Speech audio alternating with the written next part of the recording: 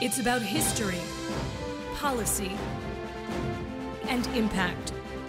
A new perspective on current affairs, bringing experience, insight, civility, and scholarship to the urgent issues of today. It's about our past, present, and future. Your host, Pulitzer Prize-winning author and journalist, Douglas Blackman. From the University of Virginia's Miller Center, this is American Forum. Welcome back to American Forum. I'm Doug Blackman. There is no more bedrock American ideal than the First Amendment to the United States Constitution, adopted with the original Bill of Rights in 1791, guaranteeing that the government could make no law respecting establishment of religion or prohibiting its free exercise. Those words established unequivocally the cornerstone importance of religious freedom in the United States and also elevated to the forefront of American beliefs the importance of a free and independent press and the rights of citizens to believe, in effect, whatever they wanted about faith, politics, science, and today, even what constitutes a fact. Ironically, in some respects, freedom of religion and expression became our national faith. All of that unrestricted liberty to think and share views as we wish was anchored in the notion of religious freedom and largely drawn from the Virginia Statute for Religious Freedom enacted 5 years before the First Amendment and drafted by Thomas Jefferson, who of course was the primary author of the Declaration of Independence and our third president. Jefferson's statute said all men shall be free to profess their opinions in matters of religion, and that a person's faith could not be used to limit or to enlarge his power or position in public life. But more than 2 centuries later, have we failed to protect Jefferson's sacred standard? Mormons were ostracized westward in the 19th century and ultimately engaged in an armed conflict with the U.S. Army in the 1850s. Native American religious beliefs were murderously suppressed. Anti-Semitic rhetoric flourished in the early to mid-20th century. Anti-Catholic sentiment threatened John F. Kennedy's presidential candidacy, and fights over religious freedom continue today. Residents of liberal New York City blocked plans for the construction of a mosque in Lower Manhattan after the 9/11 terrorist attacks. Christian groups opposed to abortion have challenged the Affordable Care Act, saying its mandate for contraception compels some company owners to violate their religious faith. All across the country, conservative politicians raise money and energize supporters with unfounded claims that Muslim Sharia law is being adopted and that any germ of Islamic influence must be stopped. During his 2016 presidential campaign, Donald Trump called for a complete shutdown on Muslims entering the country. As president, he signed an executive order, the so-called Muslim travel ban, that the Fourth U.S. Circuit Court of Appeals ruled dripped with religious intolerance, animus, and discrimination. And then neo-Nazi nut jobs marched through this city where we're taping this program, Charlottesville, Virginia, chanting threats against Jews and claiming they embody the true values of Jefferson and the founders of our republic. So is religious freedom truly a fundamental American belief? And can it survive as Americans grapple with an ever-increasing plurality of religious faiths and ethnic backgrounds? What would Mr. Jefferson say? Joining us to explore these questions are 2 scholars from the University of Virginia. Peter ONUF is an emeritus professor of American history and the author of many books exploring the life and beliefs of Thomas Jefferson. Kathleen Flake is a professor of Mormon studies and an historian of Christianity in America. Thank you both for being here. Good to be here, Doug. Pleasure. So what did religious freedom represent to Thomas Jefferson and the founders? And before you answer that, put it in the context of that in 1790, I think there were maybe 4 million people in America, roughly. What did religious freedom mean then? Well, Doug, it's important to remember that Christians had a genius for slaughtering each other for centuries. So it's not as if these are innocuous differences, as we might think in the retrospect of the 1950s, go to the church of your choice, when it didn't seem to matter at all.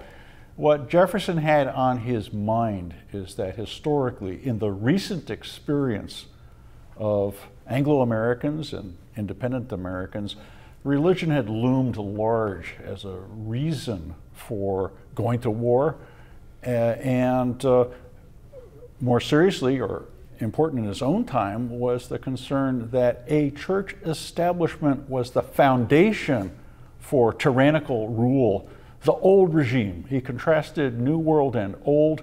The old world, the people in the old world were subjected to the tyranny of monarchy, aristocracy, and priestcraft. Organized religion. We think of faith as something that deeply expresses who we are. And it's very important to us because this is a fundamental. Yet in Jefferson's time, religion seemed to be a tool of the state, leading to what you might call a kind of false consciousness when people were forced to conform to a particular set of religious practices and beliefs that supported the state. And the big challenge for Jefferson was to make sure that the Republican government that the Americans were establishing would survive, and that was predicated on freedom of conscience. And so Jefferson clearly had these very specific concerns about faith, but among the broader understanding of that at the time and the other founding fathers, did they share that same view, or was it as much that as it was independence of thought and the other kinds of freedom of expression that the First Amendment also attached? But what did the founders care the most about in that context? Well, I think they would have been as diverse in their thoughts about that as the ideas that abounded in the new republic, this early republic that they were designing. But I think the one thing they would have agreed on across the spectrum, whether they came at it as what we would call conservatively religious, they had devotional commitments that wanted freedom, or whether they had intellectual commitments that demanded that individual conscience be respected, the more Enlightenment deist voices. They both agreed that the independence of the conscience was necessary. Now, and they wanted freedom from government control. The complexity arises, they wanted it for different reasons. So the evangelicals would have wanted freedom in order to be more religious, specifically religious, devotional religious. And Jefferson would have wanted freedom not so much for that devotional liberty, but for that freedom of conscience that was inalienable, right? Not just rights inalienable, but it was human nature to be free. God hath made the mind free. And the God he had in mind was God nature. I am free. And my mind is free. And if you oppress my mind or restrain my mind or demand my mind think a particular way, then you are engaging in tyranny per se. Either that or you're hypocritical. Look at Massachusetts. Jefferson is considered a kind of Unitarian. He was an anti-Trinitarian. Well, John Adams was also a liberal Christian and progressive in his thought. But he said, under the Massachusetts Constitution of 1780, which he authored, there is a freedom of conscience clause, but there's also an establishment clause. Massachusetts needed an established church because the people needed ethical grounding. It wasn't that they had to believe a certain, profess a certain faith, but they certainly needed to hear the good word about the way they should behave, the ethics, the practical ethics. So this anxiety about republicanism, it's the obverse of Jefferson's concern for the absolute freedom of the mind, and then pair that with, the counterpoint to that is anxiety about the ability of people to do the right thing, to access that the teachings of conscience or ethics. They weren't. There was great fear of democracy. So those two things are in tension with each other. It's in some respects an inherent conflict between the basic Enlightenment idea that there is something fundamentally good about man, and that the nature of man is toward good, but at the same time this concern that maybe there's not. But toward is the operative word, because not good yet necessarily. That's a work in progress. That's why all the founders, Jefferson included, were obsessed with education, popular education. How are you going to achieve this level of enlightenment? How do you look beyond yourself? Another way to put it is, how do you achieve a level of good citizenship? These were people who had been subjects of George III, and now they're expected to be making key decisions that are going to affect not only their own lives, but their children's future. That's a lot to ask of a people. What did they think religion was? That's where this gets interesting historically. There's an exchange between Adams and Jefferson where Adams is describing for Jefferson what it was like to achieve unanimity among such a diversity of representatives from the various colonies or states, depending on the stage of what they were doing. But he says, what could we agree on? Notwithstanding, we had Catholics and Jews and Protestants of all kinds, house Protestants and horse Protestants, meaning evangelicals or the standing church. He said, what could these beautiful young men agree on? And he said, the basic principles of British liberty, and general Christianity, the general principles of Christianity. That's what they thought they were protecting. And the general principles of Christianity, as nearly as I can tell, and I don't know if Peter would agree with this, was a moral order. Sure. It was ethics, it was morality. And they were all, to a person, I think, opposed to superstition. And superstition was, for example, sacramentality of Catholics.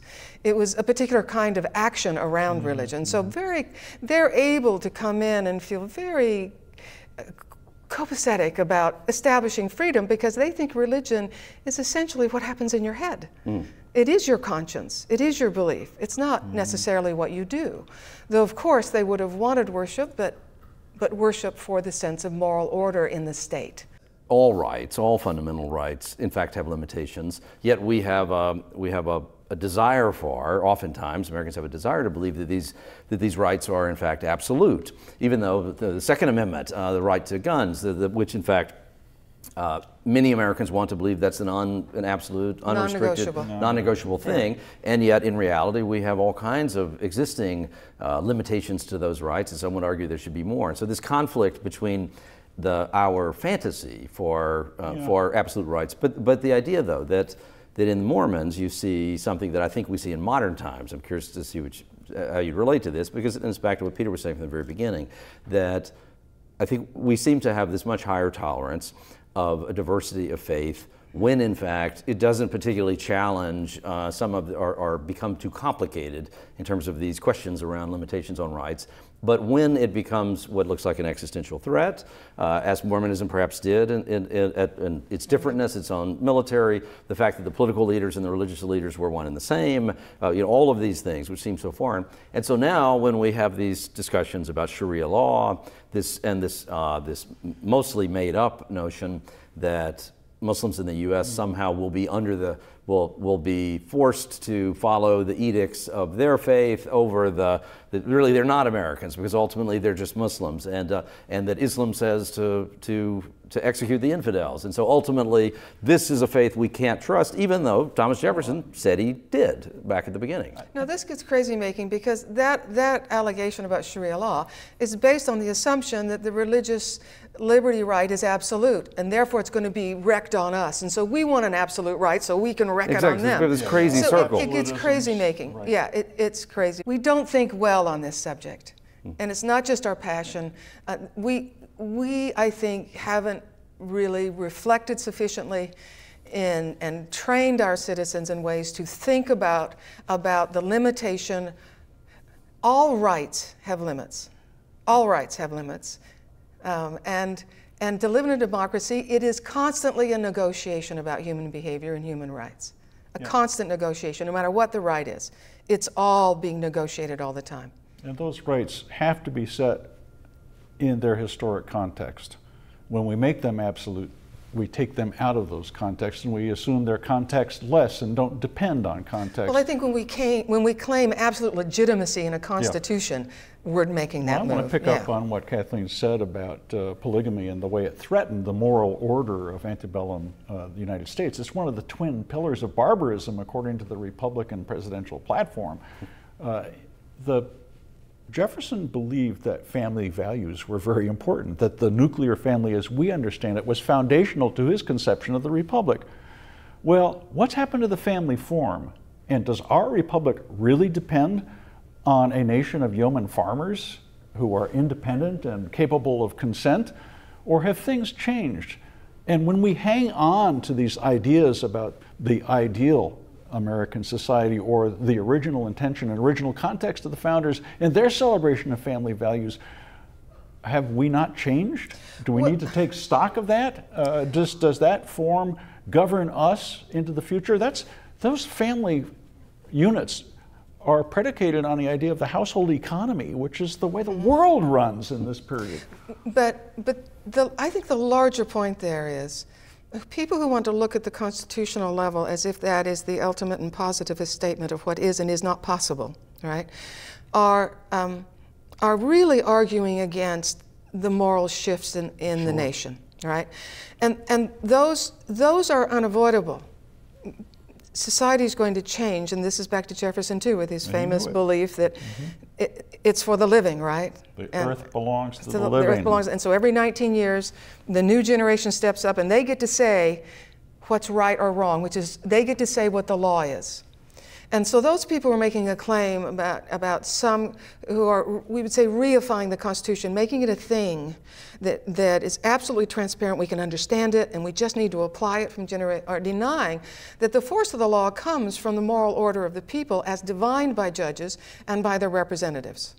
And so laws are going to change in response to what people want. And we as Americans need to figure out what we want on this, and we need to decide whether it's going to be winner takes all, or whether we're going to find some kind of compromise in the variety of moral orders that exist in the United States. I hope compromise, because the problem with your formulation, it's not your problem, it's the formulation. Who is we? And then, of course, as you explicated is it a game in which there is a winner and a loser? But the we in a democracy is the majority unless there's a right that restrains the majority. Unless there's a right that restrains the majority. Some rights are non-negotiable. You get to vote. You don't, majorities don't get to choose that. Unless there's gerrymandering. But those are political problems. So what about religion? I guess there are people who want to say that that we cannot negotiate with religion, and I think we can. I think Mormons are an example, and the example is on gay marriage. Mormons have negotiated on gay marriage. Utah was the first state to say, we respect your right to be free of discrimination in housing, right, and in employment, but we want to keep marriage over here. Well, they lost on that one. When the court came out and said, marriage is now gay marriage is not going to be negotiable anymore on this. We're going to say that's a right. Then the Mormons say, okay, we recognize that right, and we're going to regulate on the inside, but we will recognize the law on the outside. Religions can do this. Religions can negotiate with the state. And so... And religion is not fixed either, Doug. Of course, faith commitments change and evolve over time. Mormonism wasn't fixed either. Right. Yeah, exactly. So I don't know, what are we trying to say here? To me, two kinds of problems that we see in the current environment that the founders don't really help us much on. One is this idea that religion is practice. It's not just what we think. And therefore it's brought within the ambit, within the scope of proper regulatory authority. People have to decide how they want to handle, what kind of power do they want to give the state to control religion. And this is the question of religion is just an excuse to discriminate, is a very popular phrase today. What kind of exemptions are you going to allow for religious conscience over against other kinds of human dignity, right? Like contraception under the Affordable Care Act being an example of that tension. But let me ask you though, if we try to imagine, I know these are sorts of things that historians absolutely hate to be asked, but generally speaking, but if we try to imagine some version of Thomas Jefferson evolving and if you try to make some predictable sense of who this person, if this mind had continued to exist over the last 200 years, is the challenge of Mormonism, or the challenge of these tiny minority things that he was faintly aware of actually becoming at least meaningfully large communities in an American nation that he could never have imagined with 327 million people. But if somehow the mind of Thomas Jefferson had seen all of this, would he think that the oppression of Mormons was a reasonable defense of the state, and would he, if we were today, would he say that if the current president believes that a certain group of people of a certain faith represent a threat to the United States, it's reasonable to ban them from this country? Where would he have come down, do you imagine? I would suggest that Jefferson's first concern would be to sustain the unity of the people. What that means, in fact, and what the people is, that's always been a contingent, negotiated question. And I like to think that Jefferson would be a good historian, that he would appreciate the process, that idea of a new constitution every 19 years is a way of recognizing or acknowledging the need to change the Constitution, to change the regulatory apparatus, to adapt to these differences. And yes, I think he would applaud the ability of this people to continue to think of itself and act as a people in the recognition of their diversity. We don't all have to look the same. He's various statements along those lines. In his own time, given his own assumptions about the way the social order works, the moral order, he would be dumbfounded, confounded by the way we live now. But would he say, you have to stay with this regime that we created in this document? No, absolutely not. The only way we can ever enjoy rights at all is if we are a people. We have a civic identity. We recognize each other's rights. And what those rights are and how we recognize them, that's always going to be a work in progress. Jefferson knew that. He would like to think that the arc of our history would be progressive toward a higher level of moral development. It's hard for us to say that that's the case, but he'd be with us and hoping that we could reach some higher level. The predicate of reaching any level is to stay together. I think Mormonism would have tested Jefferson not unlike slavery, and I think he would have failed the test as he did with slavery. I think he believed that government which governs best does so locally.